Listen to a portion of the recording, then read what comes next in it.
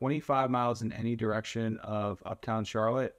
We have a qualified agent, whether it's myself or somebody on our team, that either lives or is very familiar, has done quite a bit of business in that area. So that is my best answer for you. We've gone down to York to list homes and sell homes.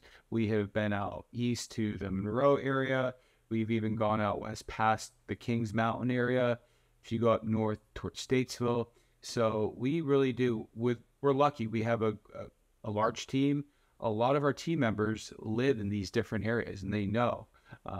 Me having done this for as long as I have, also have a great understanding of the area. And so we can help you sell your home. And if you're going to sell and buy, we can be a great resource for you there. So this is the areas that we cover.